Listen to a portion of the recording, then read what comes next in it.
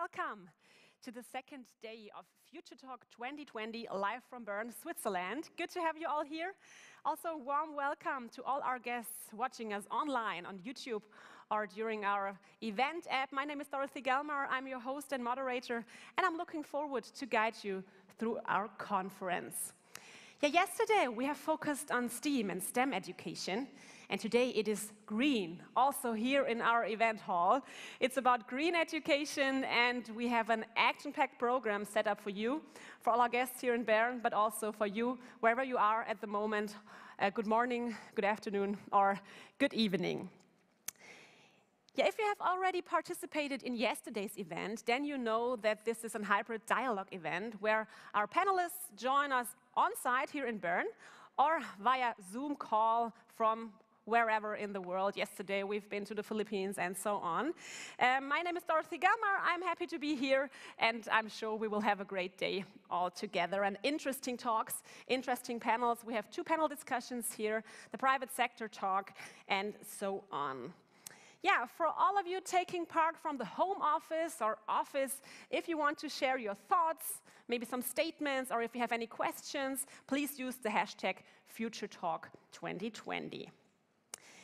As this is also an interactive event, we want interaction with all of you. If you use YouTube, if you're watching us on YouTube, please use the comment function for sending us your questions, for example, or your statements.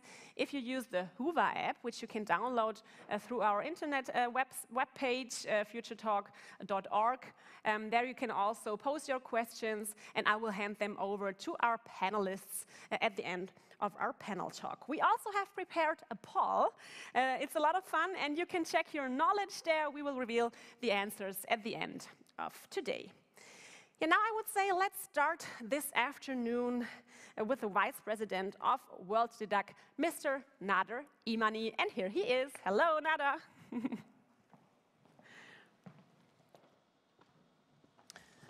Thank you, Doro. Excellencies, partners, and representatives from the world of politics, business, and education, distinguished guests, ladies and gentlemen, a very good morning, good afternoon, good evening to all of you around the globe. The green economy offers the opportunity for significant growth in societies by working in line with the ecology, not against it. It represents the culmination of sustainable development goals altogether. This statement could be drawn from evidence of policy progress, as well as the insight of civil society organizations who are tracking environment-friendly measures on the ground.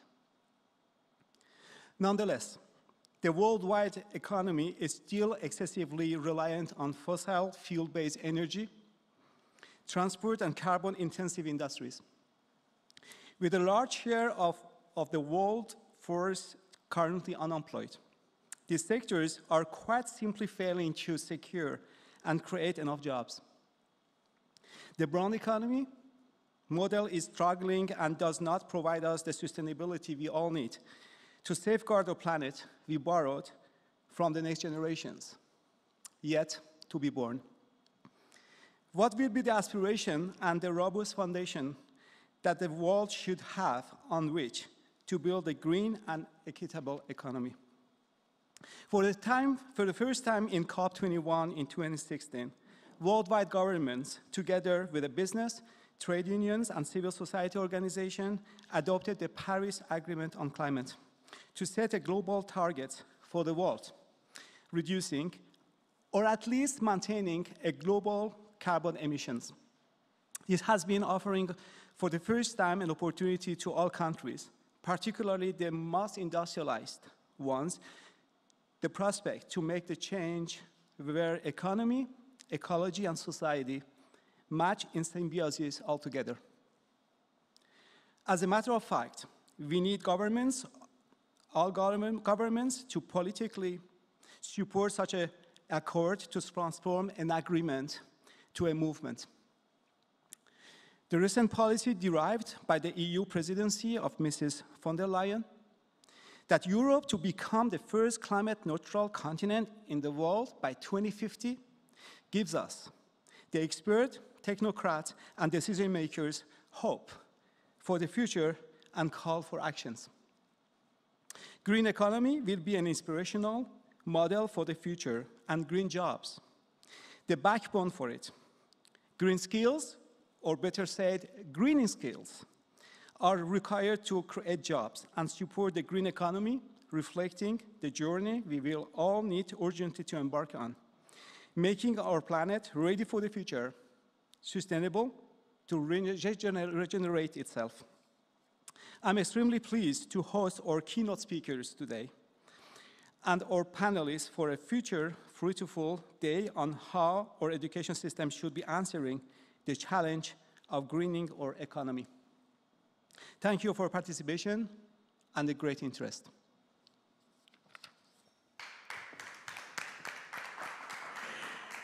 Thanks, Mr. Imani, for the welcoming words. And as you see, we have a safety concept here for all our guests joining us here in Bern. We wear masks, we have the distance, we keep the distance, so we all stay safe and healthy. Let's now move on to our Swiss government representative for the session, Mrs. Liliana Kirchknopf. She is the head of private sector development at the SECO, the Economic Development Corporation of Switzerland, and Liliana is also the co-chair of the Global Donor Committee on Enterprise Development. Hello, Liliana.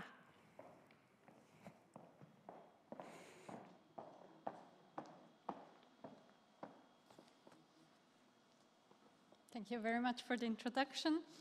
Dear Excellencies, dear Ambassador He Reng-Kwong, dear Director So-Young Choi, dear Mr. von Grafenried, Mayor of Bern, experts, ladies and gentlemen, colleagues and friends. It is my pleasure and honor to welcome you today, present or virtually, wherever you are, on behalf of the Swiss government, to the second day of Future Talk dedicated to green education, in partnership with UNESCO-UNEVOC. The COVID context in which we come together is a reminder that there is an urgency in this regard. Switzerland, as many other countries, is committed to the goals of the Paris Agreement to stay below 2 degrees Celsius above pre-industrial levels and to thereby fight the threat of climate change. The Parliament has recently adopted a CO2 law to have a basis for implementing the necessary measures.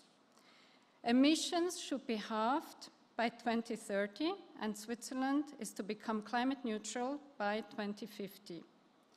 While there is a consensus on the overall goal, the different measures needed are still being disputed by different parties. And therefore, a referendum is likely. That's why today's discussion is so important, to identify how we all and together, from the public and the private sector, can accelerate the green transition by strengthening green education and providing the relevant skills. To have an overall framework is also useful. In Switzerland, the Federal Council has defined a sustainable development strategy, which is aligned with the 2030 Agenda and the SDGs. It focuses on consumption and production, energy, climate, and biodiversity, and equal opportunities. It is currently being widely consulted before being adopted.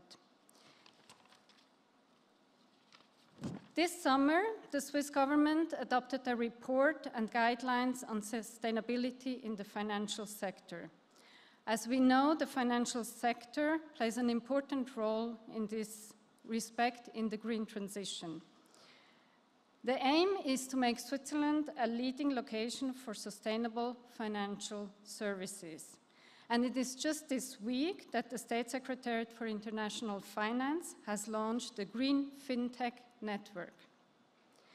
This brings me to my role at SECO, the State Secretariat for Economic Affairs, and more precisely at the Economic Cooperation and Development Division.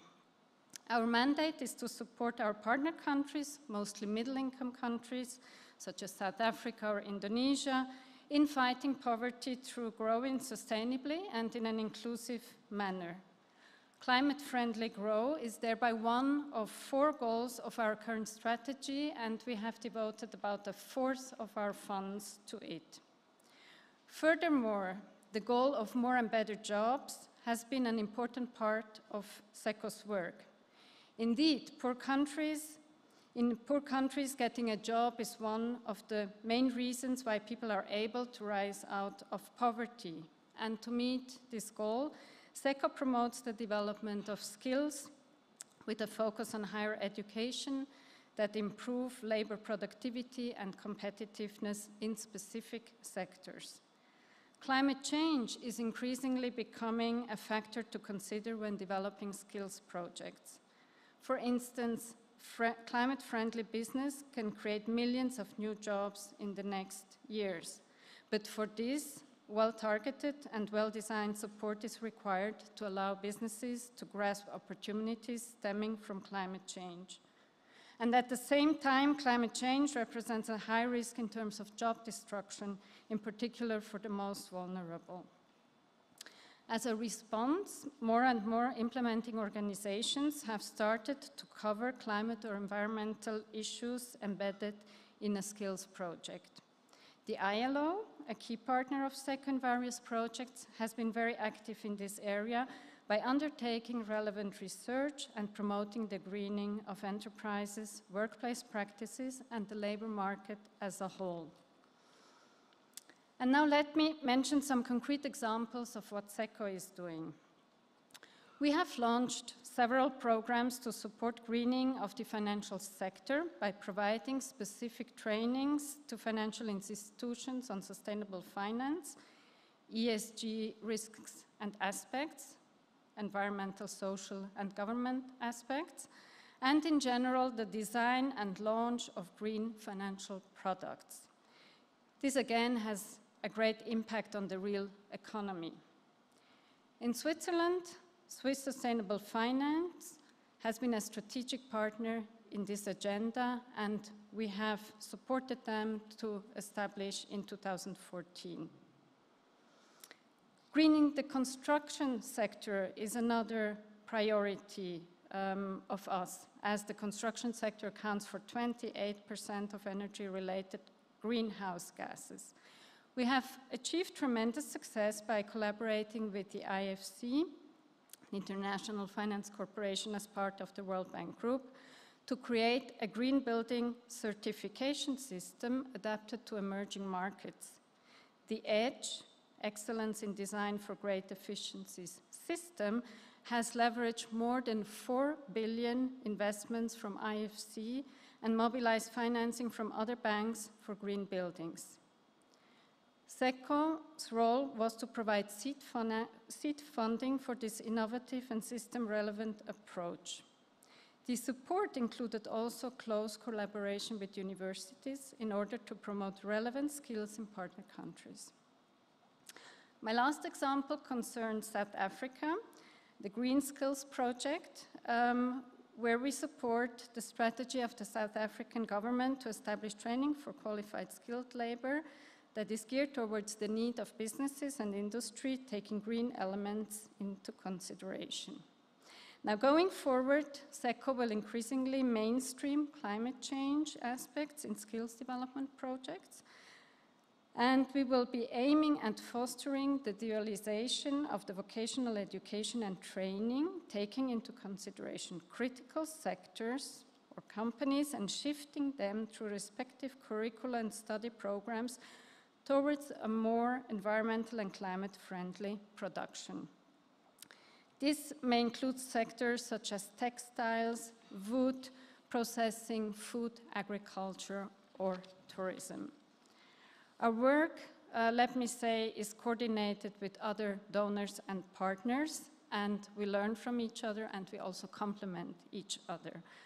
One mechanism through which we are doing this is the DCD, as has been mentioned, the Donor Committee on Enterprise Development, which I'm co-chairing, and which brings together different donors, international organizations and private foundations. And one of the working groups is dedicated to green growth. But then there are other fora, some we will hear today, and also the Donor Committee for Dual Vocational Education and Training, the DVET, focusing on the education and skills development side in German-speaking countries. Today is a great opportunity to hear and get inspired what different countries, international organizations, companies, academia, and associations are doing on green education. Mr. von Grafenried, Mayor of Bern from the Green Party, will conclude the day by sharing the views of Learning and Greening Cities approach, and hopefully those present physically in Bern will have an opportunity to discover some of these aspects during their stay. Once again, a warm welcome to Bern and to the second day of Future Talk on green education. Thank you so much, Ms. Kirchknopf, for these insights in SECO, for your great work, for making the world a bit greener and better. Thank you very much for everything. Yeah, let's continue right away with our embassy host of today, Korea, and the ambassador of the Republic of Korea in Switzerland, represented today by Minister Councillor La of the Korean Embassy, joining us live.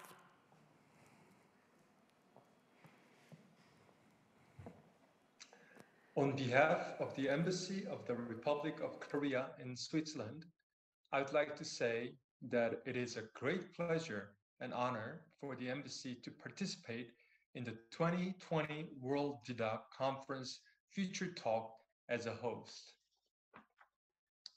Education has always been one of the key pillars for sustainable and inclusive growth, not only for each nation, but also for the entire global community. And I believe that current COVID situation has only accentuated the critical role of education for future growth. Education was instrumental in catapulting South Korea from one of the poorest countries in the world to one of the most advanced nations within a short span of the last 50 years. I'm pleased to note that Korea is #1 in the world with 70.4% of high school graduates entering college. Thanks to highly educated and well-trained labor force, Korea had successfully and rapidly transitioned to the second, third, and fourth industrial revolution, and now ranks as the 9th largest country in global trade. Mindful of the importance of education for her own sustainable growth, Korea has steadfastly strove to ensure inclusive and equitable quality education and promote lifelong learning opportunities, not only for Korean nationals, but also for people around the world. This year alone, Korea is providing $260 million in overseas development aid on education in order to improve educational facilities and programs, provide vocational training, equipment, and materials to various developing countries. Korea is also actively participating in such global educational initiatives as Global Education First initiative, spearheaded by former UN Secretary General Ban Ki-moon. Also, UN Academic Impact, as well as the UNDPI NGO Conference, which came up with the Global Education Action Agenda in 2016 during the meeting held in Korea. And I am proud to say that Korea's commitment to improve and enhance education around the world will not cease even during the COVID-19 pandemic. And my embassy's participation in today's conference is another example of such dedication. I'd like to thank all the participants and staff for making the conference possible, and I'm certain that this event will lay a lasting impact on future of education and sustainable growth. Thank you.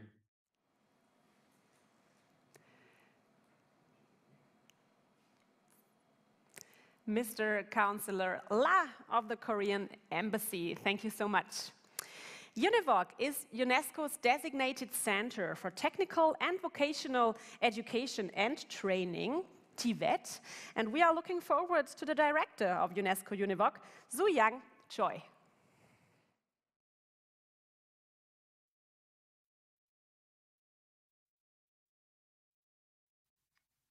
Distinguished guest participants, ladies and gentlemen, good afternoon to you in Europe and good morning and good evening to those joining from other parts of the world. First, I would like to thank World Didact for inviting UNESCO UNEVOC to this conference focused on the impact that education can make on the transition to green and inclusive growth. It is our pleasure to partner with you in organizing a session on green education, which is one of our priorities, and we look forward to our continuing collaboration in the future. Today, I would like to highlight some pedagogical issues facing green education for Tibet and the implication of COVID-19 and digitalization on the topic. I hope that they serve as a good food for thought and a background for the discussions scheduled today with the panelists and the audience. First of all, something special about Tibet and green education. These two topics have one thing in common. That is that they both are shared responsibilities of many different actors and stakeholders. Coordinating different actors and stakeholders has been the main challenge both for Tibet and for green education, respectively. Now imagine the complexity of the coordination issue when it comes to green education for Tibet combined. Green education for Tibet is the job of many, not only educational institutions, but also workplaces, not only the government sector, but also the private sector, not only the education ministries, but also the ministries responsible for environment, economy, trade, and/or industry. But this multi-sectoral ownership can also mean that green education for Tibet runs the risk of becoming the job of nobody. Countries have set up all kinds of coordination mechanisms to prevent the fragmentation. According to a 2019 ILO study, countries, in fact, have been relatively successful in setting up the mechanisms and frameworks for intersectoral collaboration and coordination to promote green skills. But both developed and developing countries fall far short of implementing actions or monitoring the impact of their actions on green skills. Action. That is the word that matters most when it comes to green education for Tibet. UNESCO looked into the question of how a sustained real action for greening or sustainable development is undertaken by individuals. Action for greening or sustainable development does not happen simply by acknowledging the need for greening, developing well-intentioned policies and mechanisms, or introducing the state-of-the-art delivery means. The real and sustained actions for greening requires a transformation, a fundamental change in the entity's belief and value system. Such a disruptive change does not happen for no reason, unless there is something impacting the entity's own life, existence, or survival. For green education for Tibet to be effective, it has to be intrinsically linked to one's life. It has to bear relevance to one's livelihood. This is where Green Voices are excited about the rare window of opportunity created inadvertently by COVID-19. People and institutions all of a sudden have been thrown into a world where they experience, among others, the viability of living, working, and learning differently. In other words, digitally, in a less carbon-intensive manner. Some governments like South Korea and Australia have announced concrete measures to make their COVID-19 recovery process much greener. Some companies have made a bold decision to transition towards digital workplaces, either completely or partially.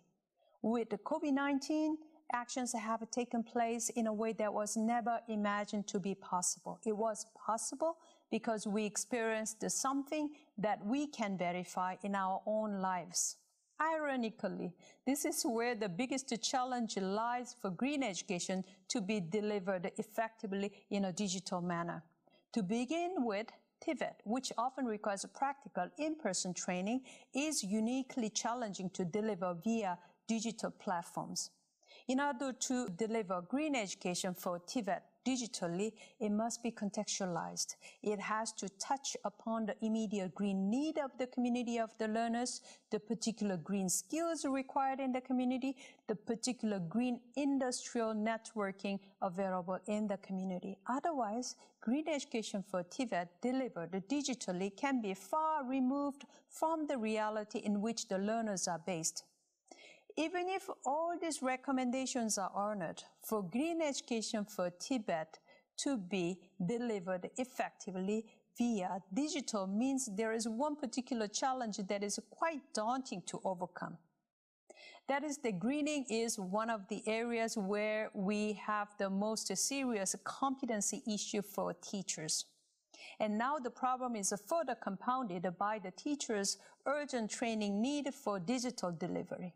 I understand that there will be a discussion today on digitalization and its impact on and promises for green education. In doing so, let's not forget about the TVET teachers being called upon to rapidly pick up all the new learnings and deliver the necessary future-oriented training to their students.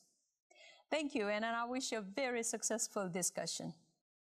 So thanks for your encouraging words, Minister Councillor La of the Korean Embassy. No, that's not right, Mrs. Soo Choi, I'm so sorry, the director of the UNESCO UNEVOC. So let's now go on with our next speaker, a gentleman who joined us already yesterday and thrilled us, the whole people here around and also in front of our cameras, the futurist Mr. Leonard. He thrilled us with his forecast concerning the STEM education in the era of the new normal. And today he will focus on green education. Here he is.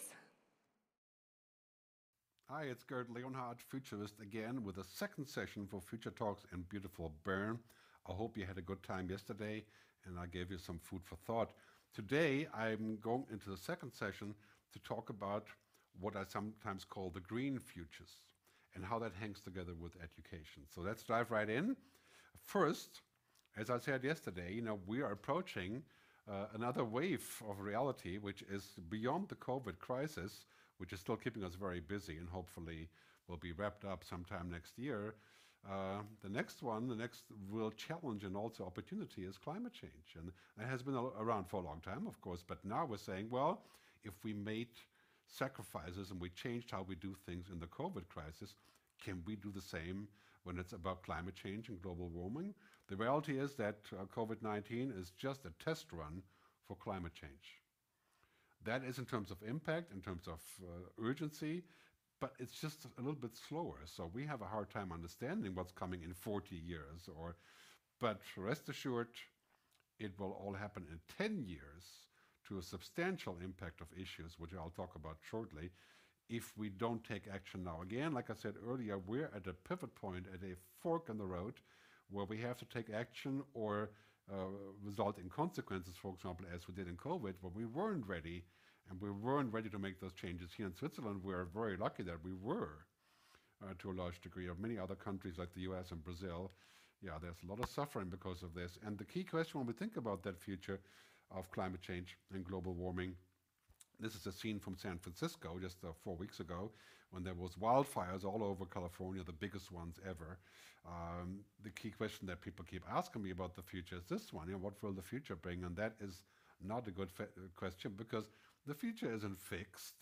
It doesn't just happen and made in Silicon Valley or China or wherever you think, at CERN or wherever, right? The key question for us is, when we think about education and our kids in the future, is what future we want. Because we have a choice, right? We can have scenes like this every week all over the world, or we can do something. And we can be prepared for artificial intelligence, we can be prepared for the end of fossil fuel, and we have to make those choices, and we have to think about what kind of skills and education we need. As I was saying earlier, yesterday, we are in warp drive into the future, and here's 4 things that are happening that are going to require different thinking. First is big tech. Everything is about technology. So technical skills and understanding technology is becoming crucial. We have to teach it our kids, we have to teach it ourselves, and I think this is not about programming, it's about understanding what technology does and what the options are. Big health, clearly everything is about healthcare, wellness, well-being, food. That is exploding, and trillions of euros are going to shift in that direction in public funding. We have big state. The state is mingling with everything, and that's sometimes good, as it is here in Switzerland for the most part, and sometimes not so good, as it is in Brazil and other countries who are more hard hit. But of course, most people don't like big state, so this may be a little bit temporary. But here's the biggest one, big green. Because now we're saying, you know what? COVID was an emergency, and now the next wave is global change, climate change and global warming and energy and sustainability. That is the big area that we need to focus on, not just because we must focus on it, also because it's a new economy. I think the World Economic Forum has said 395 million new jobs if we invest in nature. An interesting point of view, I think, that we need to look at and say, well, going back to what I said yesterday about Buckminster Fuller, the future is a choice between utopia and oblivion. We can make that choice now. The next 10 years will be that choice, and our kids will have to live with that choice. And as we're seeing right now, this is essentially a pivoting moment where we look at everything like inequality, right? Where we look at economic systems, and we look at climate change, and of course COVID and pandemics, right? And we need to turn the boat around. We need to act. We need to come up with new rules, norms, social contracts, solidarity. This is a time of reset. And the skills we need from us, from our kids, from our employees, from people with us, right? They are about imagination. They're about storytelling, about negotiation. They're all ephemeral skills, right? And character traits. Einstein once said imagination is more important than knowledge. I think they're still very much about knowledge, but imagination is what we need to create that future. And on that note, I think really what's happening is it's totally clear right now is that sustainability is no longer about just a nice to have or afterthought after we have dinner, steak dinner. It's not an ideology, it's not altruism, it's the business plan for humanity. It is the way that we're going to go forward in the future and say, well, this is how we can survive and prosper. And this is what's happening right now. So education in that area is going to be crucial. If you're looking at just the numbers, of course, this does not make for a very good dinner conversation, whether it's the anomalies or CO2 emissions or the climate map of the future with 300 million climate refugees coming to Europe, including Switzerland. Right? So it's something that we must act on. I think it's totally clear we are in a future where that is becoming crucial for us to understand. The circular economy, again, been much talked about for a long time, but I think in 2030, the only economy there is will be a circular economy. That is the only thing that we're going to have, because that's the only thing that will be useful for us without destroying what we like, right? And the unthinkable will become the new normal, including carbon tax on airplanes, carbon tax on meats, carbon tax on, of course, taking a regular car, and feeding that back in the system, cutting out the fossil fuel subsidies. That's all on the agenda. And what do we have to learn for this? Well, we have to learn a lot of negotiation, a lot of interpersonal skills, a lot of emotional intelligence, a lot of things that are coming together. So we're going through this window in this future. I mean, we're clearly going into a new time, and thus we need a new agenda for education. Yes, science, technology, of course, we have to understand, but in the end, these are human-only skills. Intuition, foresight, creativity, design, understanding, communication, development. These are all things that computers can maybe simulate eventually, but the hacky skills, the ethics, creativity, those are skills that we're going to see as human-only skills. And as Klaus Schwab keeps saying, this time right now, the pandemic creates a rare and narrow opportunity to reimagine what we want from the world and to reimagine education. Again, what world will we leave to our kids, and how they're going to be equipped to deal with this world? Because, in 10 years, 9 billion people on the internet, half of the jobs will be virtual or in the cloud. So clearly, this is a key development that's happening. I think we're moving away from the fossil fuel economy. That's roughly I think 10 million people work in the fossil fuel economy. Now we're moving away from that into the renewable fuel economy, and I think this is really quite a huge shift in every possible way. I call this the people, planet, purpose, prosperity economy, or the green economy, the sustainable economy. And that is a huge opportunity, especially for Switzerland, especially for international organizations, because it's a business model that is sustainable and that should lead to a good scenario in the future.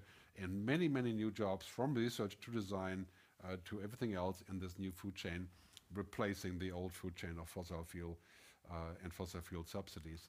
That is going to be a very big deal, especially for those millennials that I'm showing you here, because the share of population is going to increase. Right now, we're still sort of around this, the Generation X and the baby boomers.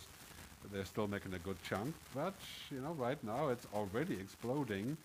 So roughly around now, it's already at 41% or so. But basically, the future is going to be owned by the Gen X and the Gen Zs. The kids are now between 12 and 35.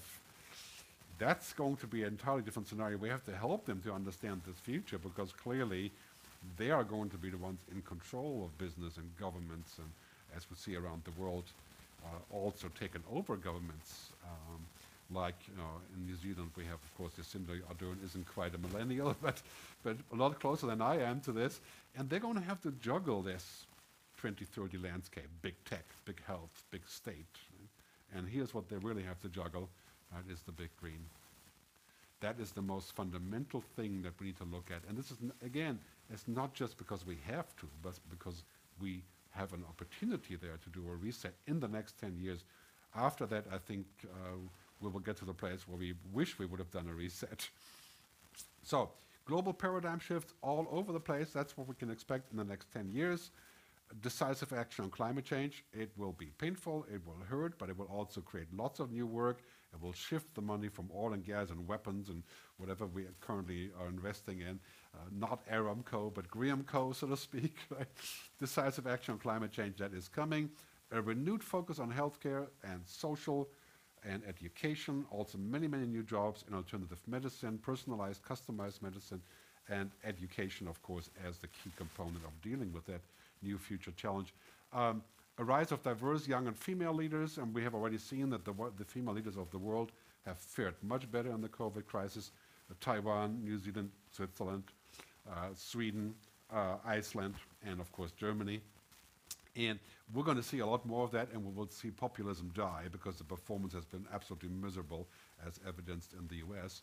But more technology everywhere, right? And basically technology is going to run everything, because it's becoming smart and cheap and powerful. But we're also going to see more techlash. People are going to say, well, we want technology to be controlled. So look for technology regulation in the next couple of years.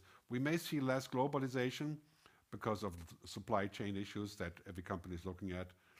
But we're going to see also more global collaboration, because only with multilateralism can we actually solve the large problems like security, safety, water, food, disease, and so on. Right? So in a nutshell, this is where we're going also in the context of the green future and the green deals that are happening around the world. Skills on two levels, and the STEM levels and the HECI levels. And they're going to be much more on par, much more than they have been so far. I think we're going to see a return to humanistic education also at many colleges and schools, including, of course, art and design and sports and music and ethics and philosophy, because that is what machines can't do. Right? We're going to do what machines can't do, and we're going to really change the way that we look at this. EQ and IQ, right? In the world's fight against coronas, female leaders show the way. That was from April this year, and it's still true. Let me give you a short quote from my favorite person, the quote from Jacinda Ardern, the Prime Minister of New Zealand. If I could distill it down into one concept that we are pursuing in New Zealand, it is simple, and it is this: kindness. Yeah, I imagine as a principle of government, kindness, right? That sounds like EQ, doesn't it? I think we're going to need a lot more of that. And how do we create this? Well, we have to create the environment for it. We have to create the openness for it, the possibility for it. So that wraps up the second take on the green future and education. Going a little bit closer. Tomorrow I'll go on a little bit longer on the remaining topics of artificial intelligence, the future of work, and other such minor topics. Thanks for tuning in, and I hope you're having a good time at the event, and I'll see you tomorrow. Thank you very much, Mr. Leonhard, for this inspiration and for the food for thoughts, which will certainly accompany us in the talks and in the next situations happening here in our Future Talk. Ladies and gentlemen, find out more about our speakers, about our panelists and experts on our futuretalk.org website or also in our event app. And don't forget to share your thoughts, your comments, your statements by using the hashtag FutureTalk2020. Now, take a breath. We're back in some moments, and maybe think about the thoughts of Future Talk we shared in the last minutes. See you back at 2. Welcome back, everybody. Welcome to Future Talk 2020. Let's go on with the next point on our agenda. I'm very honored to welcome our next guest, who is joining us via Zoom call. It's Mr. Avi Khan from Hilti. Hilti, a global leader providing innovative tools, technology, software, and services to the commercial construction industry. And the gentleman we will now meet is Territory Sales Representative. And today he serves as a member of Hilti's Executive Board. And he is joining us via Zoom. Hello, Avi Khan. Hello, good afternoon. Thank you for having me. Good afternoon. Where are you located at the moment? Well, for me, it's actually good morning because I'm located in Dallas in the USA. Okay, then grab a coffee and let's talk about green education. I hope you had breakfast already. Yes, thank you. Mr. Khan, let's start with the first question. I'd like directly to hand over to you. How does Hilti implement the UN sustainability goals as a company? Yeah, of course, for Hilti, we are an almost 80-year-old company. Sustainability is an important part of what we do. It's first and foremost embedded in our mission statement because we talk about passionately creating enthusiastic customers and building a better future. And building a better future talks a lot about our involvement in the community and our commitment to sustainability. In the global EcoVadis sustainability rating, we're already in the top 13% of companies, but we want to continuously push that forward. And next year, we will communicate for the first time a sustainability report to share also with the public how we bring the sustainability goals to life and how we measure them. Mm-hmm. How do you think is Hilti seen from an employer's and customer's perspective when it comes to this important thing, to environmental issues? Yeah, we know that for our employees, it's very important to know what the company that they work for does and what type of footprint does it leave on the environment. We every year do an employee survey to check the satisfaction of our people. 80% of our team members respond favorably to the question, does Hilti act in an environmentally conscious and responsible way? So we're happy about that, but also we get many comments. We have 30,000 team members, and in the later survey, we had 19,000 comments, many of them related to the environment, to green education, to green activities. So we know we can and we do plan to do much more. From the customer perspective, we know that it goes in two directions. One, customers want to partner with companies that are acting in a responsible way. And they ask us questions. They want to know our statistics. They want to know our reporting. That's at a company level. But we also know that at the product level, customers want to know the ingredients of a product, the risk of a product. What is the afterlife of that product? Does it get recycled? Does it get reused? So in both perspectives, we have efforts and concentrate our actions. Mm-hmm. You just mentioned the product development. Maybe we can focus on that a bit more. What role does sustainability play in that case? So how is a change in the product development?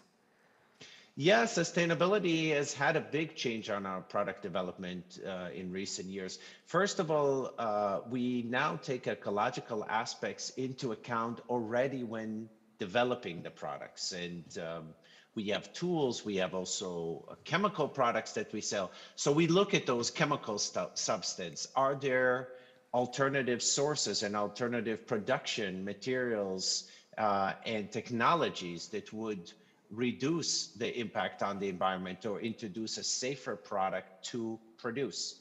We then have to think about the user health and safety of the people using our products. So can we have label-free product? Can we have as much as possible products that are safe to use? And is there an opportunity already in product development to think about the second life of that product, the recyclability, the reusability, and circulability of that product? And last but not least, we have more and more customers, because we operate in construction, that think about aspects of green building. And with that, we try to support them as much as possible with the proper products into those type of projects. Mm-hmm. How do you keep your workforce skilled in digitalization? We actually are going through a digital transformation at the moment as a company, and we have both internal and external efforts in that area to keep our people skilled. Over the 8 decades of history at Hilti, one of our success factors has been the ability to bring people along when we make changes, and we want to do the same now in the digital age. So we invest heavily into skilling existing team members, into equipping them to be successful in the new world. For example, we just launched a new customer relationship management system together with Salesforce, and we have a 6-month-long process where we train every single salesperson in the company to use this new digital system and be successful also in the new world. You also mentioned the role of circularity. Can you dive more into this topic? How does circularity play a role in your company? What projects are going on in that case? Sure. Well, circularity, our belief is now in the forefront, and recycling, which was already a good thing, you know, on average, 8.6% of raw material are used out of recycled products worldwide. That's not a bad statistics. I'm proud to share with you that for us at Hilti, it's actually already at 25%. So we're proud about that, and we try to do whatever we can to use recycled materials. But circularity has, of course, many more benefits to the environment, where products can be reused again, where products can find a second life. Because we are a direct sales organization worldwide, Hilti works directly with the end user, with the contractor. We have that direct link, and we have the ability to collect our products, for example, our tools, at the end of our life. We have usage programs. Our fleet management program provides the tools to the customers. They use it for a number of years, and then we collect it back. And that allows us then, using also our in-house network of repair centers. We have 65 repair centers around the world with 800 of our own technicians, to find a second life for those products. So while recycling is a great thing, which we do internally and we encourage in all of our projects, we believe circularity will now play a much bigger role. As I said before, we will try to design our products with that in mind, and continuously look for opportunities to reuse parts, reuse end products in a second terms, to give them a second life. Mm-hmm, great. What does Hilti do for society? Do you have more insights in that case? Sure. As a company, we are strongly committed to that, as I said before, to building a better future. The way we really bring it to life is through the Hilti Foundation. Hilti is a family-owned company by the Hilti family, still today based in Liechtenstein. And what we do is, jointly with the family, the company funds the Hilti Foundation that has many projects focused on society. We focus primarily on affordable housing, on economic empowerment for disadvantaged people, and on social change and education through music. We have projects all over the world, sometimes with our customers, sometimes with our team members, that really aim to build a better future and to improve the situation in society. A couple of things that are maybe of interest to share as a private sector perspective. even as a private for-profit organization, we give team members around the world, for example, in Germany, in the USA, days paid to go and do something for society, to go and do something positive for the environment. And we spend tens of millions of dollars on these initiatives with the Hilti Foundation every year, because we believe we as a company also need to play a part in building a better future. That's the most important thing, Avi. Great that you're Absolutely. supporting yeah, the world, the people like this. So we're on the front door to the new normal, the new era of the new normal. What are the effects of the era of the new normal for your business? Of course, like all companies, we are not spared from the impact of this new normal.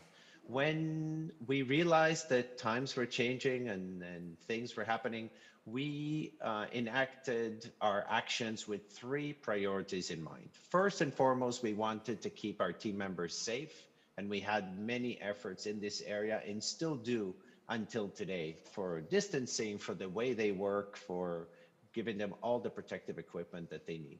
We also wanted to stay close to our customers, and that's perhaps the biggest impact for a company like us.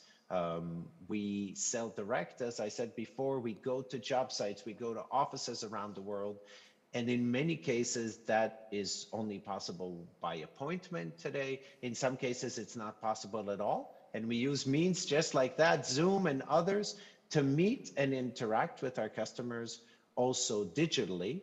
And we are a company that builds an internal culture that meets together, that works together, and we had to shift a lot of those activities to online.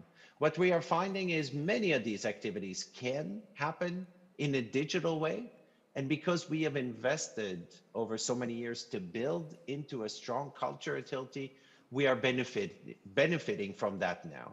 And maybe the last thought I would share, maybe it's relevant for other companies, we made the decision not to make long-term determinations about policy and about work setup out of a pandemic perspective. So will we all work only from home in the future or come fully to the old way of working from the office?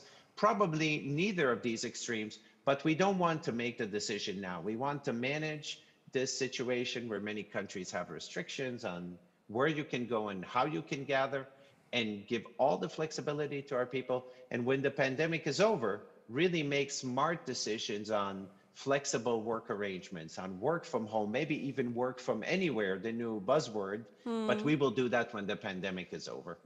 So no long-term, more short-term decisions. That makes sense, even if we don't know what's happening tomorrow, next week, next year. Yeah, we learned we have to be very flexible in these times, and things change from day to day or week to week. Restrictions on travel, for example, restrictions on the movement of people and goods, and you have to stay flexible, you have to respond. But we believe there is room for more flexibility, for more work from home. We know that our team members in many cases appreciated that, they appreciated the additional flexibility and the work-life balance. But equally, we have people that are very eager to come back into an office environment. Maybe they have kids at home, maybe they miss interacting with their colleagues. So we want to balance that out and then make those decisions. That we hopefully can decide what we want on our own, but this will take some more days, some more weeks or months to go.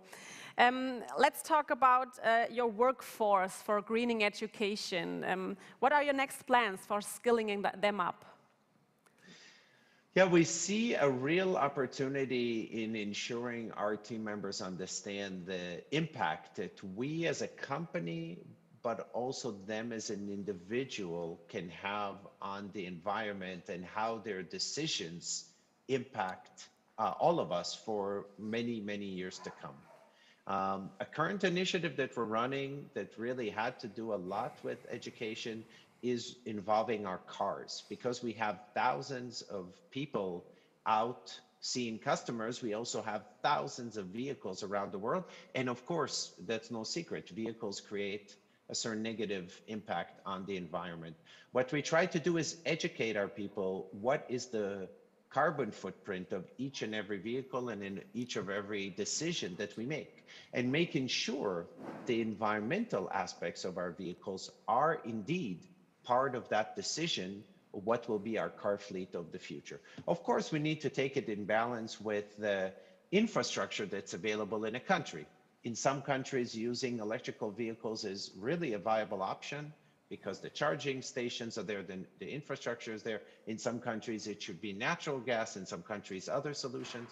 So it's just one example what we find when we give our people the tools and the knowledge to take a decision that takes a holistic view. Yes, of course, the economic aspects of that decision, we need to be mindful of that, but really understanding the opportunity that they have to have a positive impact on the environment, our people respond in such a positive way. So also in the private sector, there is an opportunity to improve the education and the awareness of people in a way that informs their decisions. What do you think are the skills the new generation needs from your point of view? Well, I would answer a question in two ways. When it comes specifically to green education, I see in the new generation joining our workforce, I see a lot of passion. I see a lot of knowledge. They are self-educating in this area. And that's why I believe many of them join Hilti, because they want to work for a company where they can identify with our purpose and with our statement and really be a part of building a better future. They are well educated. They are, of course, very digital savvy. The new workforce, they're very mobile. So for a company like us, that's very attractive. We need to make sure all of our people, and especially all of our leaders, are aware of not only our sustainability efforts, but the impact we expect to have. And then the most critical thing is that when they make decisions on a new manufacturing plant, on a new product, that the environment is an important aspect that they take. And then the second way I would answer your question is something that is probably obvious to all of us, but we invest heavily into that, and that's the success of our people in the digital age. We have an average tenure of more than 12 years at Hilti. So even though we have grown and added many people, we have people that have been with us for years and decades. And we believe in diversity, also generational diversity. And we want to make sure all generations in our workforce can be successful. And we invest heavily into the skills that they need to also be successful in the digital age. You have a huge responsibility at Hilti as a member of the board. So putting profitability in relation to sustainability goals, how do you view this for the future? Yeah, we really want to find ways where the two are not in competition. For example, in the example I just gave with the vehicles, for example, we are finding solutions that are better for the environment, but are also economically better for us because we will save on our fuel costs, we will save on our maintenance costs. In manufacturing, we find that in some cases using environmentally friendly technologies like solar, for example, in the long run, will actually save us money. So the first and foremost thing we want to do is make sure as much as possible there's not a conflict between the two. Because we are a decentralized company and we empower our leaders to make decisions, we want to reflect in the future whenever they create an impact on the environment, whenever an activity that they do creates a pollution, for example, that is actually reflected in their result with a cost. And then they can make a decision whether that's the decision they want to make or not. Already today, we do our reporting according to the GRI initiative, and we want to enhance that and also allow our local business leaders in each country, in each unit, to make those trade-off decisions between economical decisions and the environment and bring that economic footprint that they make on the environment also into their economic decision-making. One last question, Avi. We had a futurist, I don't know if you heard him the last minutes, and he said, COVID is a test run for climate change. What a statement. What are your thoughts about this sentence? I think it's a strong statement, but I think what is for sure valid for all of us, we have to act. That's how we feel as a company. We operate in more than 100 countries, and of course the regulations and the interpretation of climate change and what it means in that country is very different.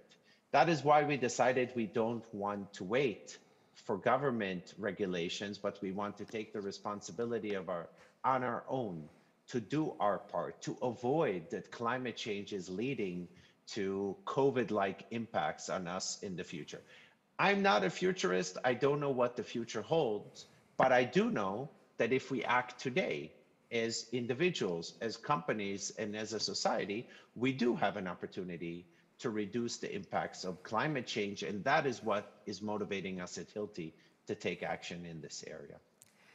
What a perfect ending of this very interesting talk. Avi Khan, member of the executive board at Hilti Group, thank you very much for your thoughts, for sharing your thoughts with us, with our audience, and for taking time, being part of Future Talk 2020.